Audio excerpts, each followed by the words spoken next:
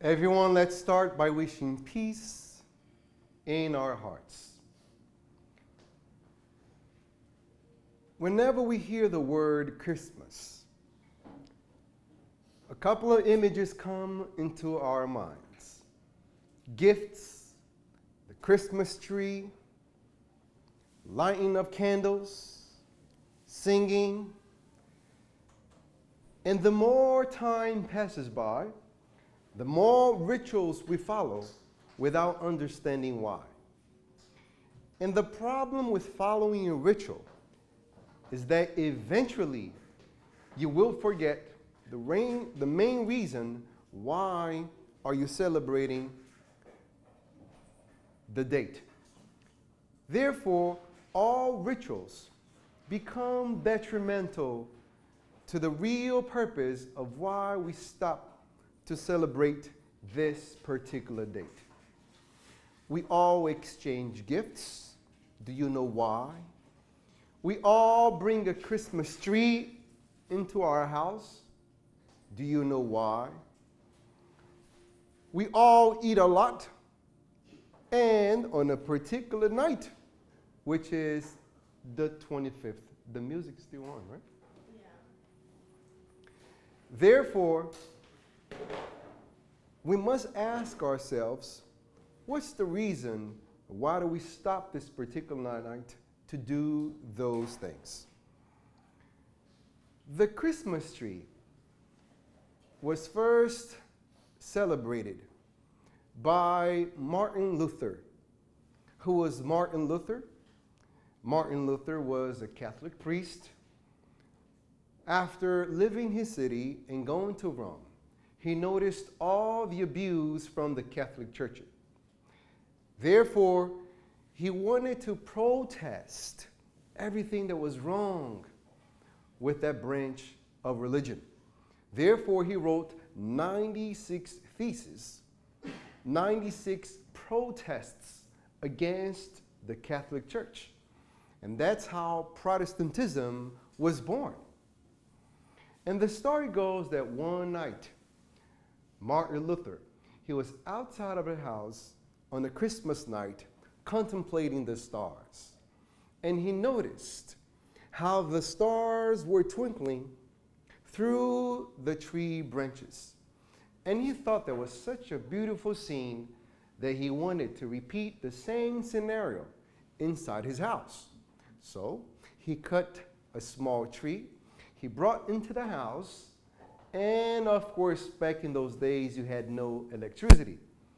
So instead of lights, as we have today, he put candles around the tree to symbolize the tree that he had seen on the outside and the stars. So this is why, until today, we bring a Christmas tree into our house. Now, why do we exchange gifts? Certain people believe that the reason why we exchange gift, it's because the three wise men, they brought gifts to Jesus. Myrrh, gold. But in reality, we have someone that is more responsible for creating the tradition of spreading gifts throughout children. And that man is Saint Nicholas, who was a German back in the 3rd century.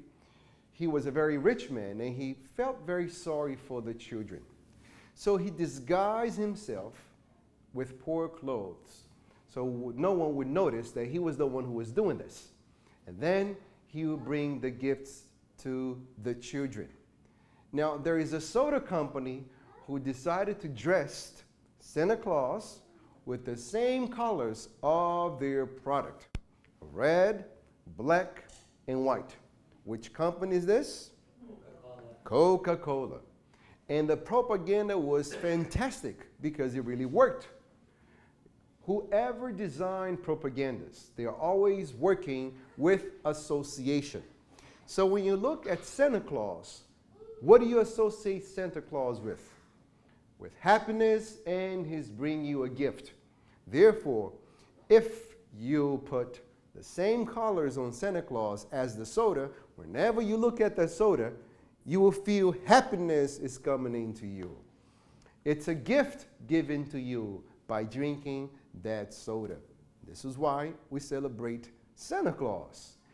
And unfortunately, there is a majority of people who don't understand that Santa Claus, it's really a North Pole tradition. What I mean by this is that it's usually on the cold section of the planet, because where does Santa Claus lives? He lives in the North Pole. So now there are some tropical countries like Brazil that near the beach, it's 43 degrees, and you have, yet you have someone as dressed up as a Santa Claus. It doesn't make any sense. It's just the tradition that they follow, a ritual. And the more rituals we follow, the less moral transformation that we have. Why do we eat so much? And on that particular night. In reality, Jesus was not born on December 25th. The Emperor Constantine, when he decided to make Christianity the official religion of the Roman Empire, he chose a date that was already known for the people. Back in those days, the December 25th was to celebrate the sun, the god of sun, and the god of agriculture. Why? Back in those days, our entire lives revolved around agriculture. We take for granted how easy it is for us to get food. You're hungry, you go to the supermarket, and you just buy it. Back in those days, it was very difficult. You counted on the sun's pattern. You counted on winter. You counted on summer. You counted on spring. You sow your seeds, and you watch them carefully for them to grow so you can reap the benefits of your sowing. Therefore, if we had a long winter, it means starvation. Because with a long winter, people wouldn't have the opportunity to reap the benefits of their sowing. So back in those days, in Europe, they used to celebrate December 25th to praise the god of sun, the god of agriculture. Why? So the winter could be a very short winter. They would praise him with a very big party. They used to exchange gifts and eat a lot in that particular day. They eat so much that they actually had these places around the city called the Wires. This is an object in which people ate as much as they could, and they will force themselves to vomit. And they will vomit at this particular place just to keep eating constantly. Can you believe this? And they exchange gifts. They exchange dry fruits. They exchange anything they could create with their own hands. This is why we exchange gifts. So in the year 313, Constantine decided that Christianity would be officially the religion of the empire, and he decided a date to celebrate the birth of Jesus. And that date was December 25th, because it was very convenient for the people. So the historians, they try to calculate what specific date Jesus was born. For some was in April, for others was in May, others in June, because the calendar that we use today, it's not the calendar used back in those days. You see, Julius Caesar, with all his power and vanity, you know what he decided to do? He decided to create a month for himself. So he inserted the month of July in our calendar. Then came Augustus, and he decided, well, I cannot be without my month, and he inserted a month of August into the calendar. And as they inserted month into the calendar, February came shorter and shorter and shorter. So this is why we have fewer days for February, and we have 2 new months into the calendar. Just trying to calculate all these differences will completely throw us off to a specific date when Jesus was born. But the important thing is that he was born. So the more we celebrate the rituals, the more we forget the real reason behind Christmas. The story that we usually know about Christmas, the story that we read, it's something like this. It says that Caesar ordered a census in the empire. And that's where we have Joseph and Mary on a trip, because everything must make sense to us. And the first question we ask ourselves is, why in the world someone who's 9 months pregnant is traveling somewhere? If you're 9 months pregnant, you should be staying somewhere and don't move. But we have Mary, pregnant of 9 months, traveling from one place to the next. Why? Well, that's because the emperor, he ordered a census. He wanted to count all the people under his power. And only women and children were out. Men were included. In other words, women and children did not exist for the emperor. Only men were counted. And this is the rule of the census. Each individual had to travel to the city in which they were born. And since Joseph was born in Bethlehem, he had to go back to Bethlehem. But now he was located in Nazareth. So can you imagine a trip back in those days? The distance between Nazareth and Bethlehem, it's about 80 miles. Today we do 80 miles in about an hour and 20 minutes, if you're going to 60 miles per hour maybe. If you're breaking the law and you're going to 80 miles per hour, you get that in 1 hour. But this is a smooth, fast car and excellent condition roads. But back in those days, we didn't have cars, neither roads. What we had was ups and downs of hills, treacherous roads, and this is why Joseph needed an animal to transport Mary. So now Joseph finds the animal, the donkey, and they start their journey. Can you imagine someone being 9 months pregnant, riding an animal? It's just very difficult to understand how they were able to do this. They had to be traveling for a couple of days. 80 miles distance, it's a long distance. So when they arrived at Bethlehem, they were searching for an inn. And they knocked on the door of the first inn, and someone came out of the inn and looked both of them and noticed how poorly dressed they were. They looked starved. They looked very poor. So the person at the inn looked at these individuals and said to themselves, my God, these people had no money to pay for any space in my inn.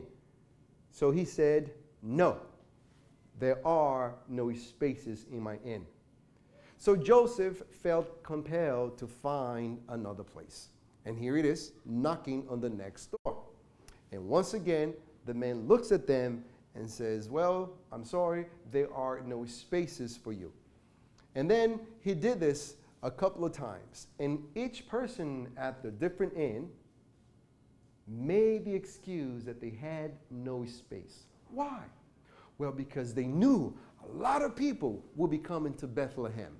And they had to reserve the space for those who could pay more. This is why they kept saying there was no space at the inn. And finally, Joseph had to make a decision. And the decision was he found this cave, because back in those days it was very normal for animals to sleep in the cave. And this is in wintertime. Back in Europe, we don't have a heating system. There is no clothing that's appropriate to handle that kind of scenario. So they had to find a place to go in. So they had this little cave. And the animals used to sleep inside in the cave. And in some instances, even human beings will sleep with the animals to share the heat from the animals.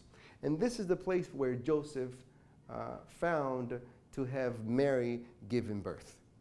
At this moment, the story goes that the heavens opened up and they heard voices of angels singing, "Glory to God in the highest heaven, peace on earth and goodwill towards all." The pastors who were guiding their sheep at this moment heard the voices and came to see this little baby. Now, since this was just a cave, this is not a maternity room in a hospital, Joseph had to find something to place little Jesus to sleep on. So he walked around, and there is a place, there is this apparatus where pigs eat from. The word manger, manger, in French, mangiare in Italiano means to eat. So the pigs ate on the manger. So Joseph cleaned up the manger, put some cloths, and that's what he used to put little Jesus baby to sleep. At this moment, 3 wise men arrive. In our standards, these wise men would be our scientists today. And they arrived because they used to study the stars. They were wise men because they knew the sciences back in those days. Before they got to see Jesus, they arrived first by King Herod. And King Herod asked them, 3 wise men, "Why are you coming to my kingdom?"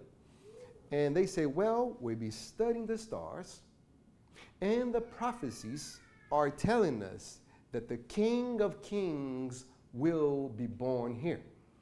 Now, King Herod, when he heard that the King of Kings was about to be born, he told the 3 wise men, "Go ahead, find the King of Kings, pay homage to him, and then make the same route back and let me know where this king is so I could pay homage to him." In reality, that was a lie.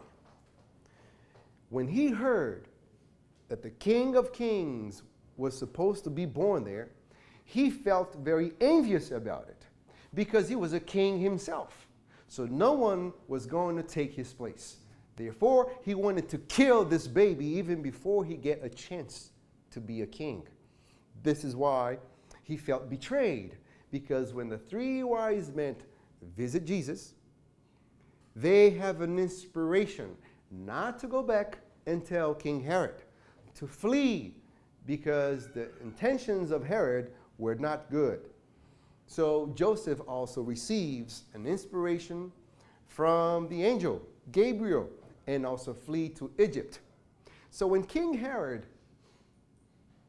knew that he wasn't able to see this little baby and kill him with his own hands, he ordered his soldiers to kill all children below 2 years old. Joseph stays in Egypt for a while. Then he receives another inspiration that it was safe to come back, and he goes back to Nazareth. But the first place that he goes to, it was the Temple of Jerusalem, a very special place where Jewish parents were supposed to take their kids. And in this temple, there was a man called Simon. And the old Simon, he was so sure that he wouldn't die before he met the King of Kings, because the dream of all Jewish people, it was to meet the King of Kings, so this man could finally free them from slavery, from the impoverished condition forced by the Romans. So he was so sure that he will meet the little baby, that he will meet the King of Jesus, the King of Kings, before he would die. So when he comes in and he's watching everyone arriving at the Temple of Jerusalem, he notices Joseph, Mary, and this little baby. The minute he lays eye on the little baby. He had an inspiration that this was the king that he expected. So he got little baby Jesus into his arms, and he looked at him, and he looked at the parents, and he said, "You are the king of the Jews? You are the king of kings? How come? Where is your political power in order for you to rule the world?" And he kept looking at them. "You, the king of kings, where is your money to govern the Romans? Where are your battalions to conduct the wars, to free us up? Because look at your parents, they're so poor, you are very poor." And of course, he was asking questions to a baby. And babies, they don't talk. So little Jesus, just like all the babies, kept swinging around his arms, and little Jesus kept pounding on his chest, just moving just like any other little baby. And he kept asking him these questions. And he handed the baby back to Mary, and eventually he died. Simon, when he arrived at the spiritual world, tells Humberto de Campos through Chico Xavier that this little baby did indeed answer Jesus' questions, answer Simon's questions. When Simon was asking him, "Where is your political influence? Where is your money to rule? Where is your political power? Where are your battalions for the war?" When he kept asking him all these questions, and baby Jesus kept knocking on his chest, kept pounding on his chest, Jesus was letting him know that he did not come to govern the conventional power, but he came to govern our hearts. That's the King of Kings. And that will be the rule, not a rule by conventional power, but to rule our hearts. Because it will be inconsequential to us to affirm that we have peace on the planet without peace in the individuals.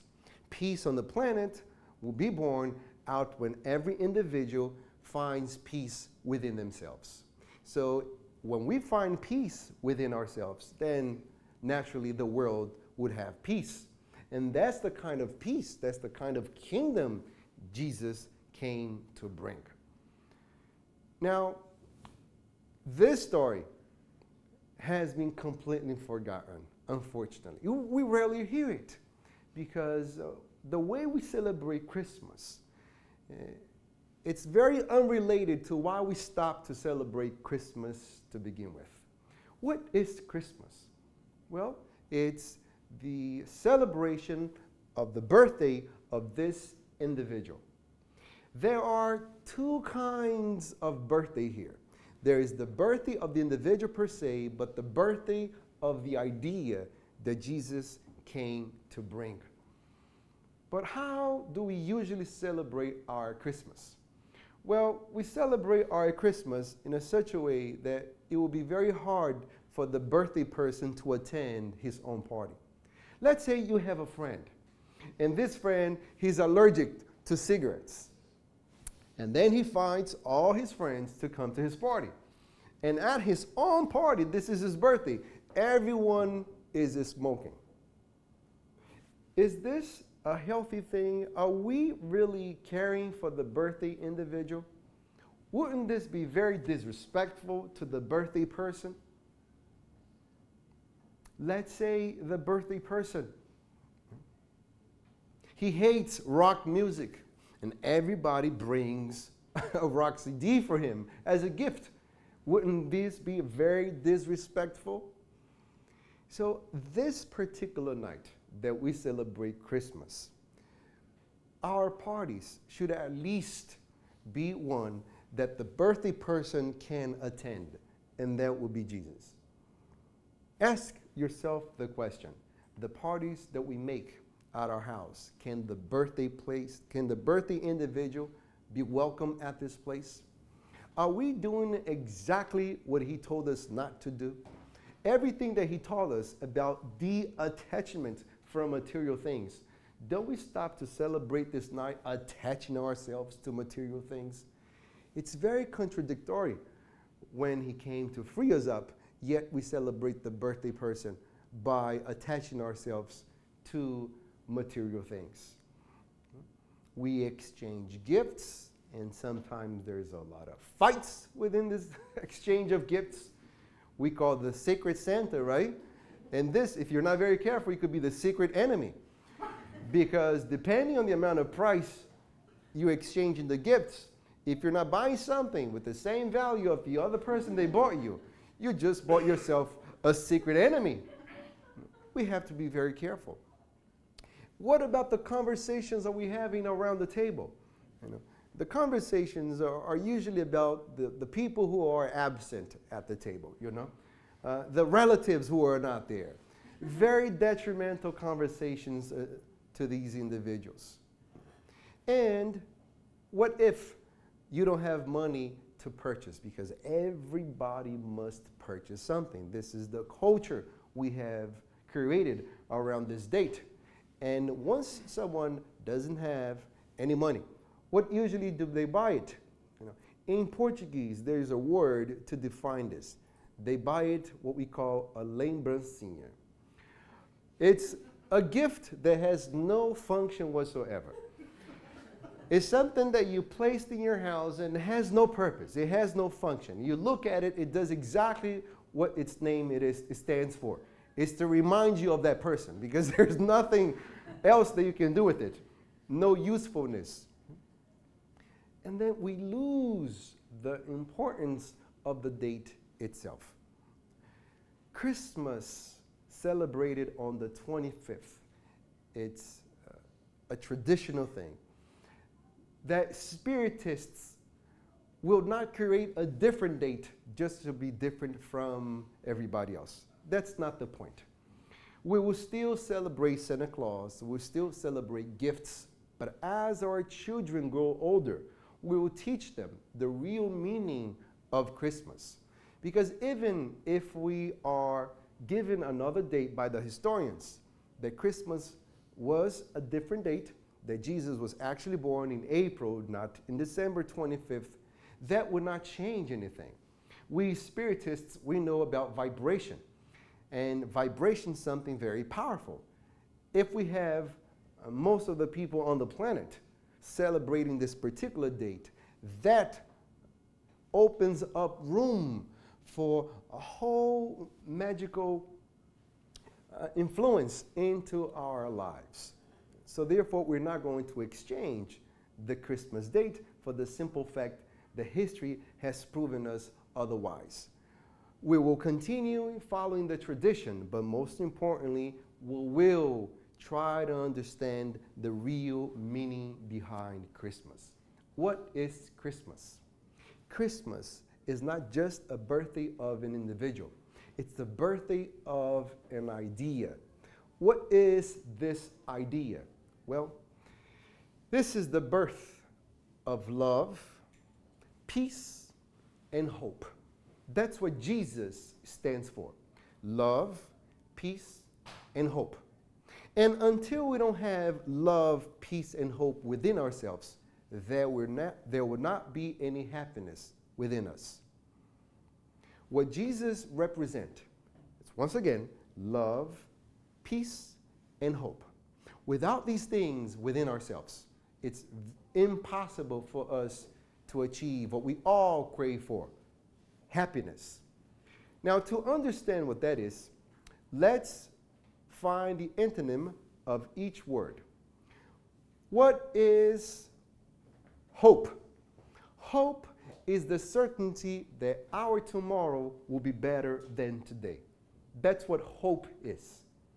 Now, what is the opposite of hope? Despair. What is despair? Despair is the uncertainty of tomorrow. If I am in a state of despair, it means that whatever I'm going through today, I will probably create additional problems. I am in a such state of despair that whatever problem that I'm handling today, it seems unbearable, unsolvable. And that's where we usually create more problems bigger than the original one. That's what despair do to us. No. Therefore, hope is to have the certainty that my tomorrow will be better than today. If I have that certainty within me, whatever problem that I'm going through today, it is manageable, it is solvable, it is tolerable. I can do this. That's what hope is. Now, what is love? Love is not just a feeling. It's more of an action. Love, it's the opposite of what? Hatred. Now, if you have hatred, it is impossible for one to experience happiness. It's impossible for one to experience peace, harmony, sincerity. So, if I don't have love within me, chances are I have hatred within me. And William Shakespeare used to say that when you hate someone, you drink the poison, you expect your enemy to die. Hatred and love, it is incompatible with one another. So for someone that doesn't have love within themselves, it means they probably have hatred. And within this hatred, they are constantly suffering. They're constantly sad. They're constantly miserable. Now let's define another word, which is peace. What is peace? Peace, it's usually the opposite of war. And what is war? A state of chaos, a state of uncertainty. So if someone is experiencing peace, it means they are lacking. If someone's experienced war, it means they are lacking peace. Because peace and war are incompatible. Therefore, what Jesus stands for is peace, love, and hope. To have these three things within us, that will be Christmas. It's not a particular day of the year, but a day in which we allow ourselves to experience peace, hope, and love from now on. If we ask Paul, would you please let us know when was Christmas for you? Paul would not say, well, Christmas was December 25th. Paul would say, Christmas for me was the day where I was seeking for Ananias. I wanted to kill him. And I was in a horse riding to Damascus. And that's where I found Jesus. He appeared to me, and the bright light scared my horse away, and I fell from the horse. And at that moment, I looked at this individual, and I asked him, who are you? And he said, I am Jesus, the one that you are seeking. You are Jesus. What should I do with my life? And at that moment, I gave my life to the dissemination of Christianity. For that moment, it was Christmas for Paul of Tarsus. If we ask St. Thomas, when was Christmas for you? This is what he would say. Christmas for me was the day when the apostles told me that Jesus appeared before him. And Thomas is the apostle that doubts everything. So he said, you know what? You're saying that Jesus appeared to you guys. I will only believe that Jesus appeared to you guys if I'm able to see him and I'm able to insert my finger in the holes through his hand. Then I'll believe it. A couple of days pass by, and the apostles are all gathered together. And Jesus appeared. Jesus looked at Thomas and says, Thomas, here it is, go ahead. And can you believe it that he actually went there? Because if I was St. Thomas, that would be enough, you know. But he actually went there. He inserted his finger, and he noticed that this was for real. And Jesus says, well, Thomas, you believed because you have seen. But blessed are those who haven't seen it, yet they believe it. That day was Christmas for St. Thomas. If we ask Peter, Peter, when was Christmas for you? Peter would say, well, Christmas was the day that Jesus told me that I wouldn't listen, I would betray him. He was arrested. The Roman soldiers found me, and when they looked at me, they said, well, we remember you. you were together with that man. And then I said, well, I need to protect myself in order to save him. So I said, no, I don't know who Jesus is. But then someone else recognized me, and once again, I said no, that I didn't know who Jesus was. And the third time, someone comes to me and says, I know who you are. You were together with the man we're about to kill. And I said, for the last time, no, I don't know who that man is. And then I heard the rooster. And the sound of the rooster was so loud that woke up my consciousness. That day was Christmas for me. So when will be Christmas for us?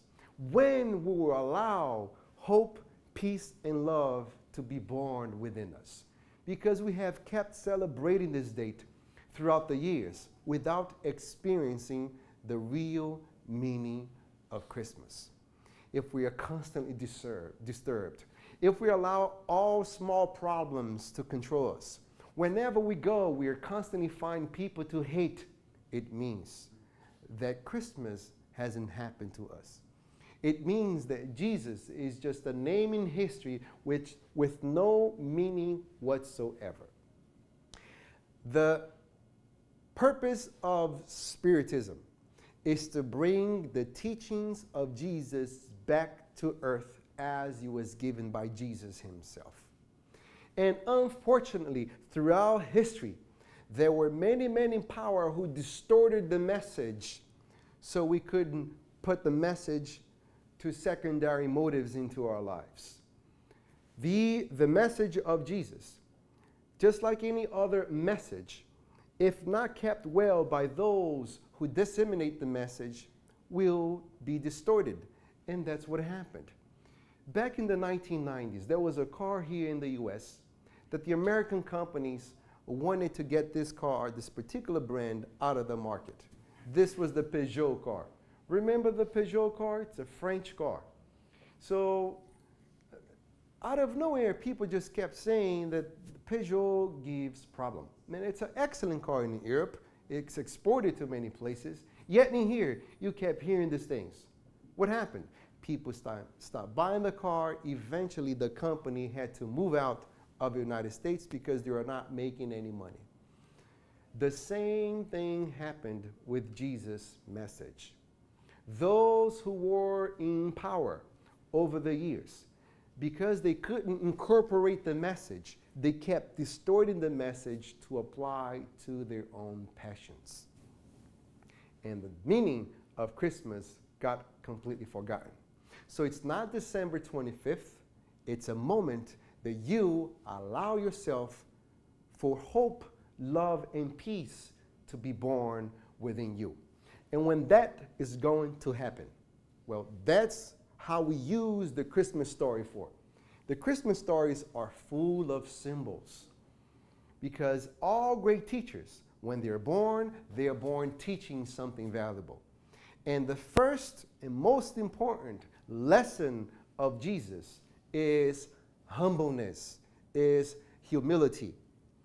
Remember when Joseph kept knocking on each inn to get a room for Mary so Jesus could be born? What they kept hearing, a big no, because those men were reserving the space at the inn for people who could pay more, which means they were full of pride. They were full of greed. This is why they didn't allow Mary and Joseph to come at the inn, which means if your heart is full of pride, is full of greed, it is impossible for hope, love, and peace to be born within you. If our hearts are full of pride and greed, it is impossible for hope, love, and peace to be born within us. The greatest teaching of Jesus as he is born is the lesson of humbleness. Why so much importance to humbleness? What is humbleness? Humbleness is the opposite of pride. What is pride? Pride is to think that we know it all. We know everything. Proud individual, they never learn anything new. Why? Because they think they know it all. So they stop growing. Now, the opposite of pride is humbleness. What is humbleness? Is the self-awareness that there's so much to learn. Humble individuals are constantly learning. This is why the main teaching of Jesus as he's born is humbleness, to be humble. Because without humbleness, there is no other way that we can acquire the other virtues. Humbleness is the foundation to all the other virtues. It is impossible to learn anything new if we think we already know it. Now, there's a great story about Socrates. Socrates, the Greek philosopher. It says that all the other philosophers back in Greece envied Socrates so much. And they were disputing amongst themselves which was the greatest philosopher in Greece. And obviously, Socrates was not involved in this quest because he didn't care who was the greatest philosopher. So all these philosophers, they went to the temple of Delphi to ask the gods through a medium which philosopher was the greatest philosopher of all times. And they are anxiously waiting for an answer, and here it comes. The gods write through this woman that the greatest philosopher in Greece is Socrates. Now, can you imagine their expression when they looked at it? Socrates, he's not even here. So they went to the market and searched for Socrates. They found him and said, Socrates, we went to the temple of Delphi and we asked the gods to let us know who is the greatest philosopher of all times. Can you believe they said it's you who is the greatest philosopher? And he stopped for a moment, he thought, and he said, well, that's probably true. I said, what? Yes, it's probably true. Why do you think so? And he says, well, because I think I'm the only one that knows that nothing knows. I'm the only one that knows that nothing knows. Because with their pride, they thought they knew it all. The more you learn, the more you understand your amount of your ignorance. What is ignorance? The lack of knowledge. So Jesus' teaching, the beginning, it's about humbleness. There is always room to learn. There is always something new. Anyone can teach us something good. That's humbleness. Without humbleness, impossible to experience peace, love, and hope. Now, how can I experience peace, for example, when I think I know it all? When I think I know it all, I'm against the world. Therefore, incompatibility with peace. Do you get the point? How one is incompatible with the other? Humble people are always learning from other individuals. It doesn't matter what kind of degree they have, where they come from. They have this propensity to always learn something new. Actually, there is a story about this lawyer and teacher. And the lawyer was trying to impress the teacher, and the teacher was trying to impress the lawyer. They were falling in love, but they found a very rude way to impress one another. They got into this boat, and the boatman started crossing them to the other side of the river. And as they're crossing them, the lawyer wanted to impress the teacher. And the lawyer looked at the boatman and said, boatman, do you know anything about the law? And the boatman said, well, I am so sorry. The only thing I know in life is how to get this boat from side A to side B. I never read anything. I don't know nothing about the law. And the lawyer laughed at him, looked at the teacher and says, well, boatman, you have lost half of your life. And they both laughed at him. Now the teacher wanted to impress the lawyer, look at the boatman. Boatman, how many books have you read in your life? And the boatman said, I am so sorry. I haven't done anything but get this boat from one side of the river to the next. That's the only thing I know how to do. And she started laughing at him and laughed with the lawyer and says, well, you have lost half of your life. But the boatman kept his peace, kept his hope, kept his love. And out of nowhere, this huge ship crosses very near the boat and creates this humongous wave. And the boatman is looking at the wave coming towards them, and the boatman looks at them patiently and says, "Do you guys know how to swim?" "No, we don't." "Well, you lost your entire life." Anybody can teach us something. Always have this humbleness to learn something new. It is incredible how we lose the opportunity to learn. Therefore, we lose the opportunity to be peace, to have humbleness, to experience love. We go through the moments without realizing how important they are. When people come to us and complain that they're not happy, usually what we find out is not that they're not happy, it's their lack of awareness that they are happy. They become slaves either of the past or of the future. They're slaves because they hate someone who have harmed them in the past. Therefore, they live in the past. Or they are slaves of the future because they're so anxious to be happy only when a certain thing will happen to them. And they keep postponing their happiness, and they never experience the present moment. So what you usually find out is that people are, it's not that they're not happy, they lack to experience, they lack to be aware that they're happy. How many times have you asked yourself the question, my God, back in those days I was so happy, but I didn't know that I was that happy. And now that I'm going through these problems, I realize how happy I was. How come we don't experience happiness when it's actually occurring? That's because we lack to have peace, love, and hope within us. It's because what Christ represents, it's still very dormant. It's not in us. It's not born yet. How can we make Christ born within our hearts? To make ourselves humble. By making ourselves humble, there's always room to learn. There's always room to love. I will experience these emotions. I will experience happiness and peace, which we all crave for. It's not that we're not having problems after we allow the birth of hope, peace, and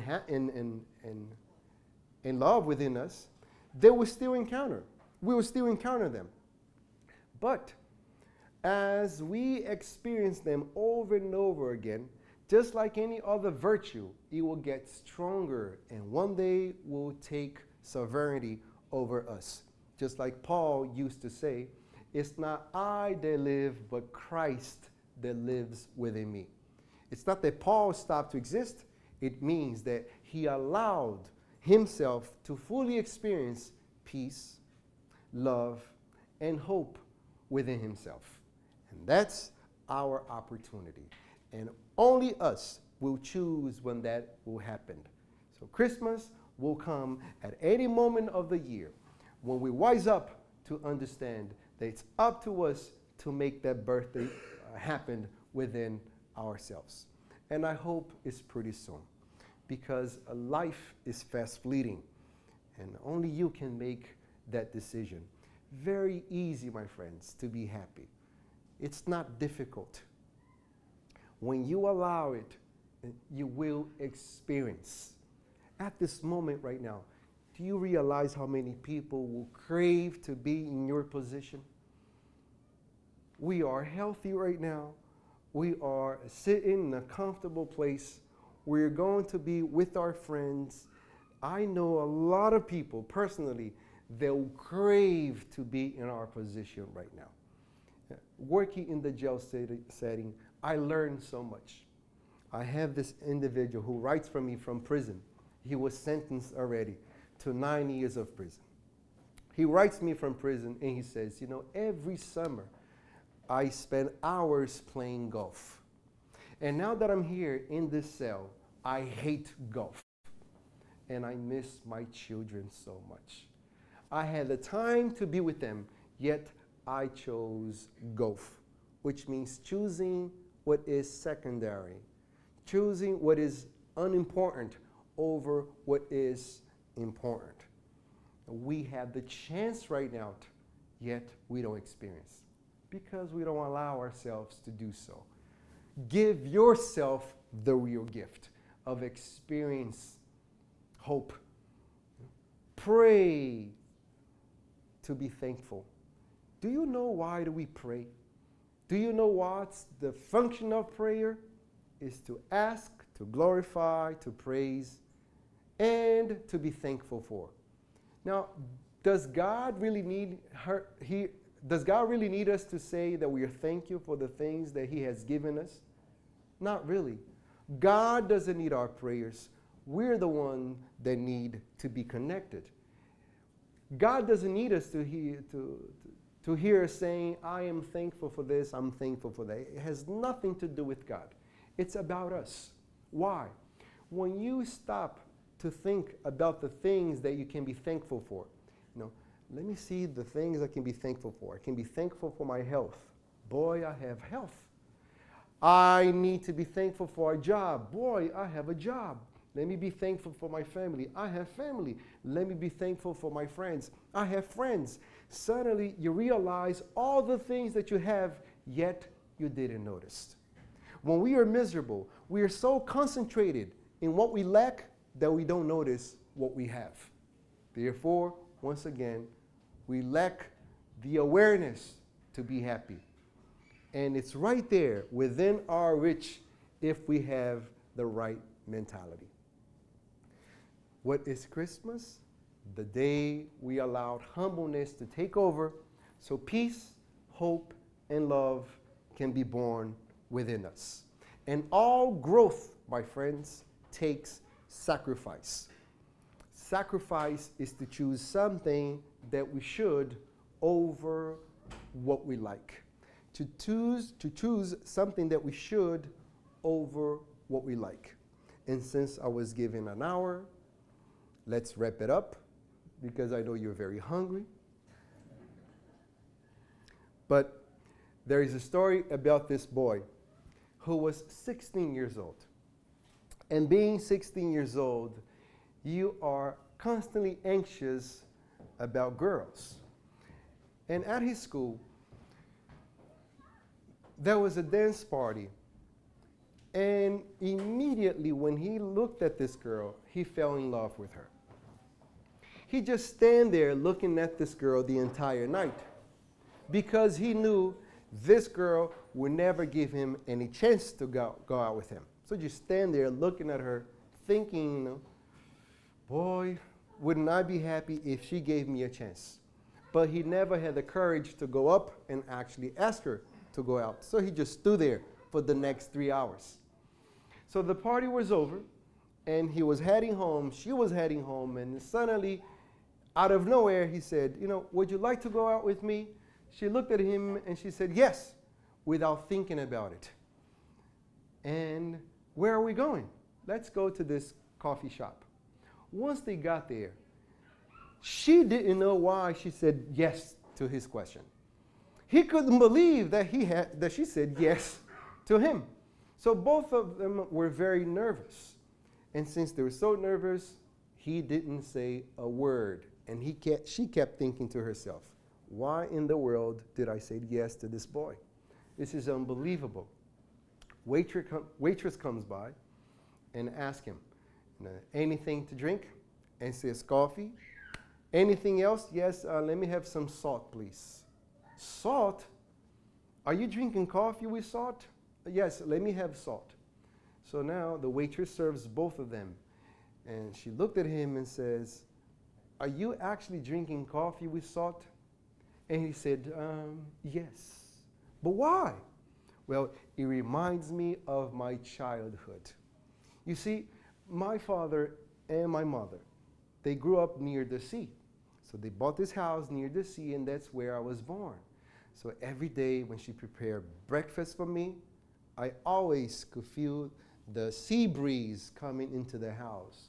So whenever I have coffee with salt, it reminds me of my childhood with my parents. She said, wow, what a sensitive individual. This guy is someone that I can say anything to him. And they kept having this conversation for hours. Out of the salt story, a whole conversation came out. So much so that they got married and they lived many years together. And he died. So one day, she was fixing up his room and she found a letter from him. She opened up the letter and said, "Sweetheart, I'm not afraid to say anything anymore because I know I'm close to dying. And I need to say, I love you dearly from the bottom of my heart. But I must confess something. I once lied to you." You see, remember that first date when I asked you out? I was so nervous that you said yes to my invitation that instead of sugar, I asked for salt. And I had to drink it, and I came up with that crazy story about my parents, and you believed it, and it worked perfectly well. But the best part was you made coffee with salt for me our entire life. But I must say that I could never have this coffee in any other different way. Thank you so much for being you, because I love you so dearly. To sacrifice is to choose something that we should over what we like. To do something for someone else. When we help one another, not just on Christmas, but throughout the entire year, we become this bridge to God. And before the love, the hope, the peace reaches the other person that we're trying to bring, it will flow through us. This is why the more receives the individual who chooses to give. By you giving of yourself, you're allowing yourself to be this bridge to God. This is the message of the highly evolved spirits in the moment of Christmas. The hands of Chico Xavier, Humberto de Campos, that Christmas is not a particular day, December 25th, but a moment that we allow ourselves to have humbleness so hope, peace, and love can be born within us. So this is why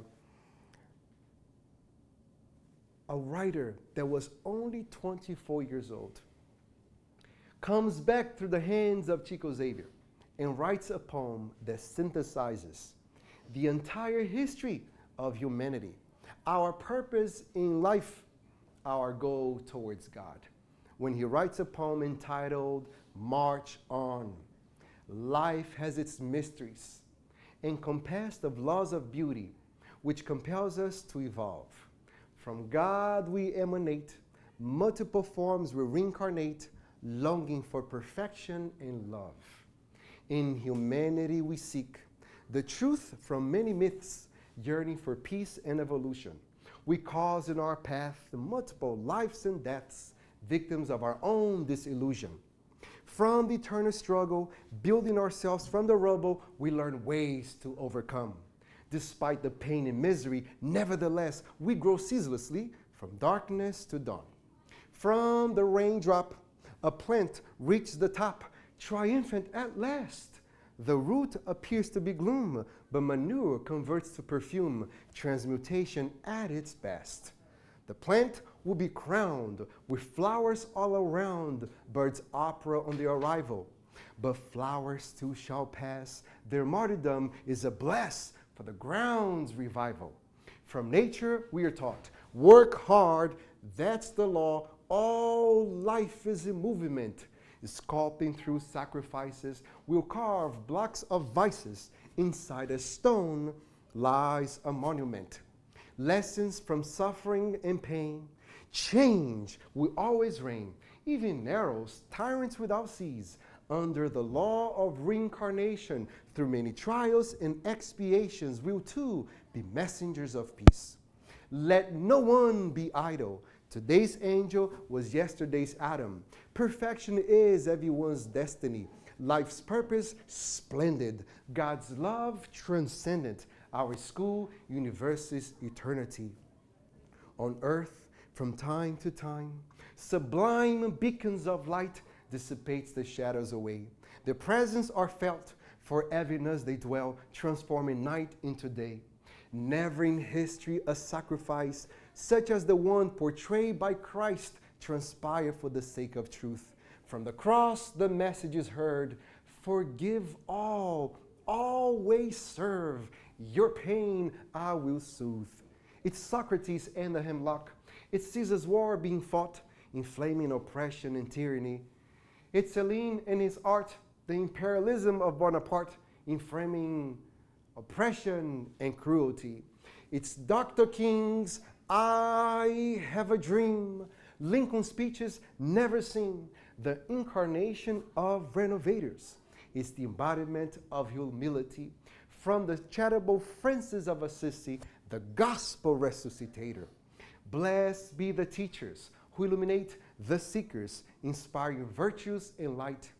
Bliss is yours to conquer, although perfection is yonder, your progress is bright. In the entire universe, divine heavenly verses decree, march on. A celestial love awaits. Have hope, love, peace, and faith. Perfection, infinity is yours to come. Thank you, God, for the blessing of speaking. Thank you, my friends from the Enlightenment Spiritual Society, for the invitation. You, Angie, for the presentation. And you all, thank you for listening.